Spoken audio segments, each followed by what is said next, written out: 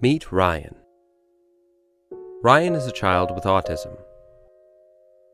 One of the challenges that children with autism struggle with is their ability to use all their sensory systems at the same time, like a neurotypical child or adult. They can't seamlessly tie their senses together, which makes them very sensitive to sensory stimuli like sound and vision. This makes it very difficult for them to handle being in a busy environment like a grocery store, movie theater, and in the classroom as well.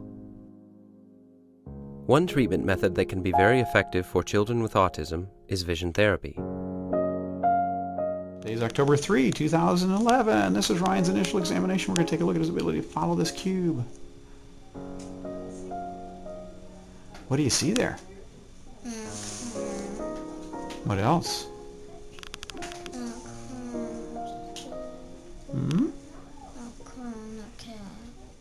Vision therapy helps children who struggle with autism to make their vision their dominant sensory system. It teaches them to process and handle sensory stimuli without triggering hyperactivity.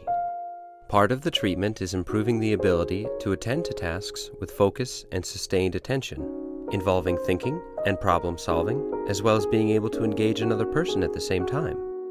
So this is one of the challenges for Ryan, is to be able to follow that bead. And keep your eyes on that, Ryan.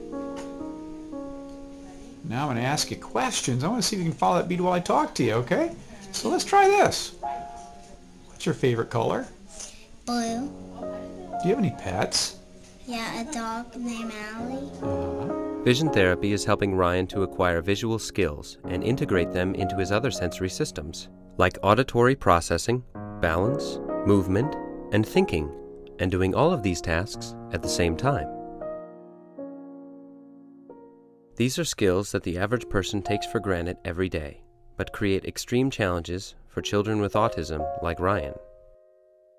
There is no known singular cure for autism, but there is a way to treat the developmental delays that are associated with autism. Through vision therapy, we are training the dominant sensory system to be leading rather than interfering with performance in everyday tasks, as well as bringing the child's visual skills to an age-appropriate level. Let's just see if you can follow that. You ready? Here we go.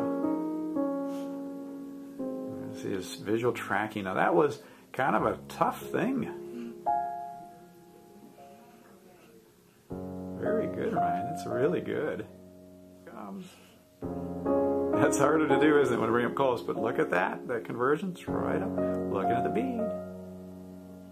Look at the bead. Up your nose. Very good. Well, his reading has gotten much better. He's reading at grade level, and when he started, he was well below grade level. And he makes eye contact when he speaks to people. His balance is better, coordination is better. He's all that stuff. Yeah, you're jumping up and down on the trampoline, and you throw and catch a ball with Miss Allison. And using the glasses to read the books. Yep, and you read. You like to carry books with you now, right? Autism presents challenges for children and parents every day. But there is always hope for a brighter future.